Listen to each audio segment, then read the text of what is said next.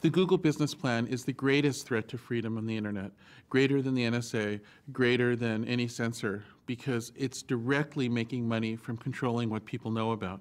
And that is a huge problem.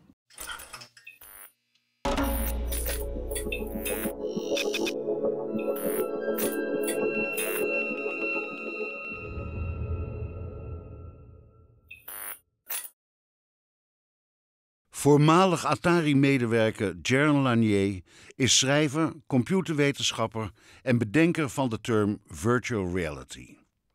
Hij vertelt in het komend kwartier over hoe big data gebruikt wordt om onze vrijheid te beperken.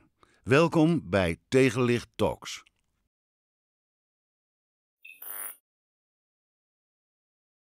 Well, for me, it was all based on results. I mean, I saw several kinds of results in the world that simply were disappointing. Were completely the opposite of what I expected. One of them was the increase in wealth disparity. I mean, around the turn of the century, we started to see the middle classes all over the developed world suffer. And as the centuries progressed, we're seeing it get worse and worse. We're seeing recoveries that don't have jobs. You know, we're seeing this wealth concentration all over the world. We're seeing austerity in Europe. We're seeing austerity everywhere. And to my mind, there are multiple explanations, and I'm not saying this is the only explanation, but at the very least, the internet is not helping, and it's probably hurting. It seems to me to be hurting. And the reason I say that is the specific industries that have been most affected by the internet, the media industries, journalism and music and all, we have not seen this explosion of wealth for these people. Instead, we've seen this frenetic sort of seeking of attention, seeking of fame, but the actual results for people are that there are fewer people making a living. And we wanted so much to believe that we were creating new opportunities, that we still fantasize that we see these huge classes of people who are doing well, but when you really look, they don't exist.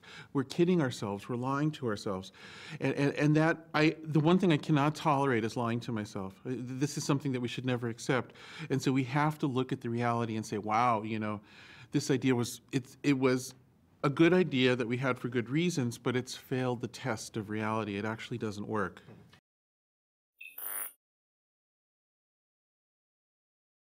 Well, the data we produce is a very strange object. It's an object that, you know, one of the ideas about capitalism, about markets, is that there's a single thing that you sell, and that whoever bids on it can buy it, and in a very open marketplace, all kinds of different people might be able to buy it. But with information, it's very different. Information is very valuable, but only to certain people who were designated able to buy and sell it, and then to other people they're just excluded and it's worthless, and particularly the people who produce the information. So it's an exception to the practice of markets, and it's a very weird thing. So your information, in some technical sense, depending on what country, your information might be owned by you, but you don't have the power of ownership. You don't have the power to decide not to sell it. You don't have the power to set your own price. You have no power at all. Because the problem is that you have to click through on these agreements, or maybe you're just observed. Now, but then there are third parties who aggregate the information and analyze you. Those parties control your information. Whether they own it technically is a different question, but they control your information. And there are several kinds of parties that control your information. They're government entities like the NSA, very famously, but the NSA is not the only one. It's all the countries. There are the consumer-oriented companies like the Googles and the Facebooks.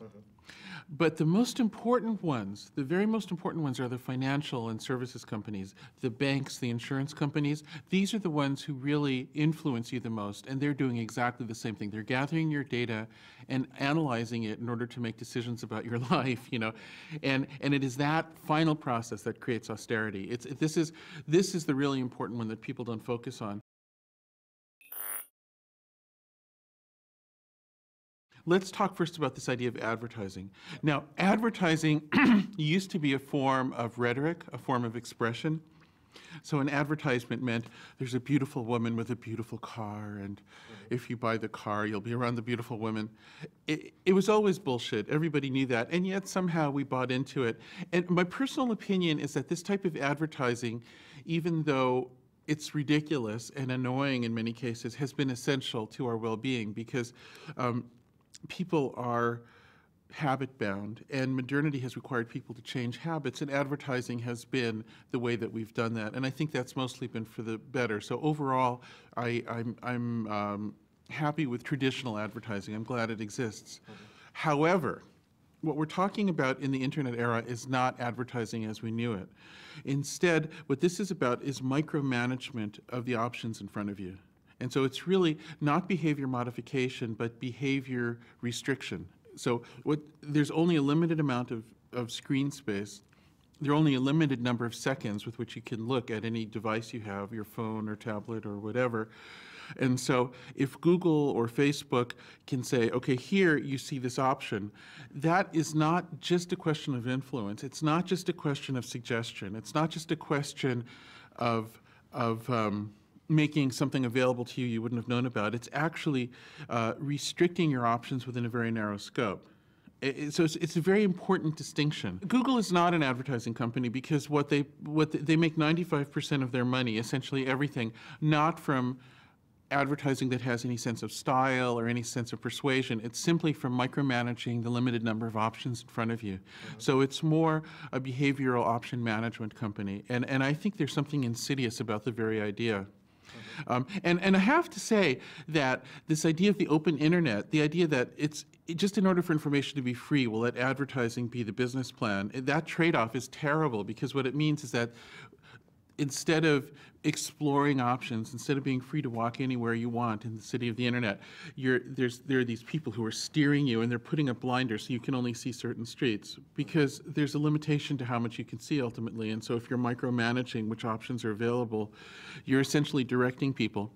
So the Google business plan is the greatest threat to freedom on the internet, greater than the NSA, greater than any censor, because it's directly making money from controlling what people know about. And that is a huge problem.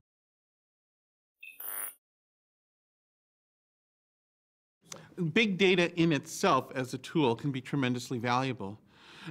If a city can look at information about how everybody's moving around, they can make better decisions about where to put a new hospital or how to design the streets.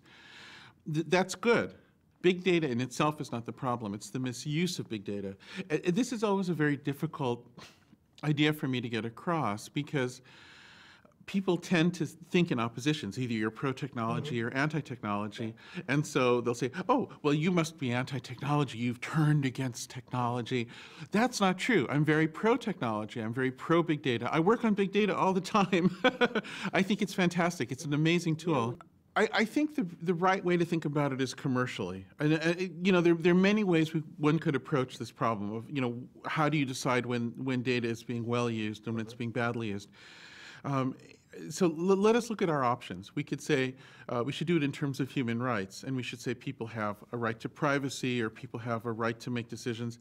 Those are both problematic because, well, privacy is in a way a useless idea, because if you say I want to hold on to my data and keep it private, then you're not participating in the benefits of big data. If you want to say, you can use my data, but it's anonymized, you're still not participating in the benefits. And besides, anonymization is impossible, so it's stupid. But so privacy doesn't mean anything. In a sense, it's not a useful idea. And it's the idea that's driving government bureaucracies who look at this, except it doesn't make any sense, so they're all wasting their time. And this, I don't know. I don't know what to do with this. I just listen to privacy bureaucrats, and I just can't believe I'm listening to people talk about absolute nonsense, which they can't define and can't do anything about. So what I prefer, instead of privacy, is I prefer to think about commercial rights, because commercial rights are a form of privacy. If you live in a place that's defined commercially, you have a rental agreement or you own the place, and that creates privacy. So it's a way of talking about privacy that's much more concrete, where you can be very specific. You don't have to rely on philosophy. You can actually concretely talk about something. So what I believe is that people should own their data, they should be paid for it, and they should have rights to make decisions about the price of their data. And I think that that very simple idea would actually solve a lot of problems that are otherwise almost impossible to think about.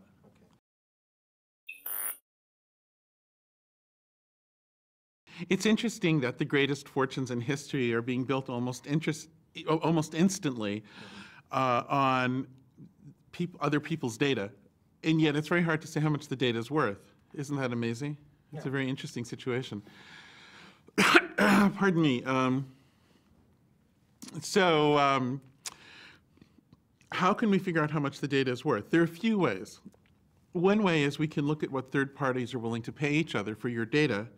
It's very hard to get that information because even though the companies that want your data promote what they call openness, Facebook says, share, share, you have to share. Even though they want that, the truth is that their own operations they keep very secret. So it's very hard to know how much people have paid each other for access to your data.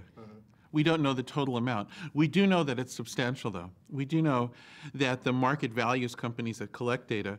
So based on just looking at all of that, we can estimate that perhaps for an average person, some hundreds of dollars have been spent for access to their data in a given year. For a lot of people, it's actually in the thousands. But there's probably nobody for whom it's less than the hundreds at this point. So there's a certain amount of money. But then there are other systems that you can look at directly where you can get information. I know the executives at Google more than the ones at Facebook, although I know some of those as well. They're very sweet people for the most part. I think we're very lucky with the young people in Silicon Valley. I think they're good-natured people for the most part. But that's not the point. I mean, you can't always count on a good king, right? And that's the problem. The problem with having a country based on royalty is that sometimes there can be a bad king. And so the problem with Google and Facebook is not so much that I think there's anything wrong with the people there. It's that today their hand can be forced by the NSA. Nobody in Silicon Valley wanted to do what the NSA wanted, but they were required to by law and in secret. And, you know, utterly in secret. They can't even talk about what happened. So, but furthermore, who's going to inherit it? Think about Facebook. Facebook is a large public company owned and controlled by one person. That in itself is very strange and exceptional in the history of corporations, right? But that person is not going to be immortal. So it'll be inherited by somebody. And who? It could be all kinds of people. So there's a danger that these companies will be forced, their hands will be forced in the moment or through inheritance. But totally aside from that, even with the best intentions, these companies are destroying the economy.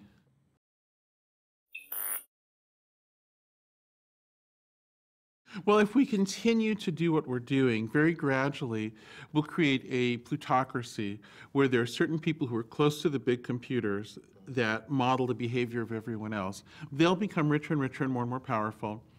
Everyone else will have cheaper services, but will also have less income and will gradually become a sort of a large, sort of unnecessary class of people in an era of a very high degree of automation and efficiency because technology will become much better. If you upload a document in Dutch and get it back in English to a server somewhere, it might seem like there's some automatic electronic brain that's doing the work. But this is not so. What's actually doing the work is many real translations by real human translators have been gathered and then statistically correlated with the input example. So it's big data doing the job. So little phrases are similar to other phrases that were translated before. You create a mashup of all of those previous examples, and that's your translation. So the thing is, it's not an electronic brain. It's real people behind a curtain, and we pretend they don't exist. We don't pay them, and that way, whoever does the translation can gather data and exchange and become more and more powerful and more rich. But the problem with that is that not only is it unfair to those people who did the real work, who provided the big data, it also destroys economic growth because by pretending that that value was never created in the first place, you're cutting off the books the value of information. And in the information age, that is the economy. The better technology gets, the more information is the value. And so at that point, what you're doing is you're destroying economic growth artificially just in order to concentrate power for the few companies that can get away with creating that illusion. If we did complete accounting, so that we were actually keeping track of the total value, we'd see more economic growth. This would be good for the big companies as well as for individuals. This is the way to have a healthy economy, even when the machines get very, very good. It's good for democracy and it's good for markets.